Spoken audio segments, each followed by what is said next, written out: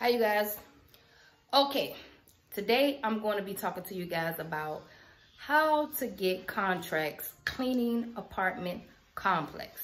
How do you get the contracts out here? I'm out here now at one of my units, and I decided to do a quick video on how I got this contract, okay, for anybody that's interested in getting into cleaning apartment complexes. It's really easy. The first thing I did was I went online and I applied for an EIN number. Yes, an EIN number is free. You can get it online. That's like your social security number for your business. Okay, so you apply for your EIN number. After that, I got a LLC. I went to mycorporation.com and I applied for a LLC. I believe I paid about $245. Next, I got some business insurance.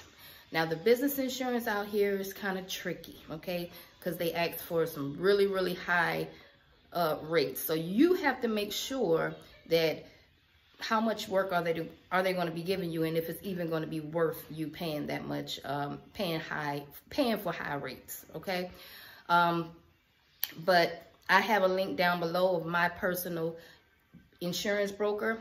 So you can call him, contact him, and maybe he can help you out like he was able to help me out for general liability and workers' comp insurance. So I got general liability insurance, I got workers' comp insurance, and then I had to get commercial insurance on my automobile. And so after I did that, I got accounting software. QuickBooks. I decided to go with QuickBooks. Some people go with FreshBooks, whichever one floats your boat. Okay, so I got my accounting software. Oh, I had to get a business bank account too. I went with Bank of America. So Bank of America business bank account. Also, make sure you have a personal bank account so that you can separate your business funds from your personal funds. You don't want to commingle funds. Then after that, you're set. You're ready to go. After you get your business bank account, I think that's the last step. Then you just start ordering your supplies, your flyers, and go out there door to door and start winning you some contracts. And it's really simple. Apartment complexes, they're actually the easiest contracts to get, but they're a pain in the ass, and that's a whole nother video to deal with.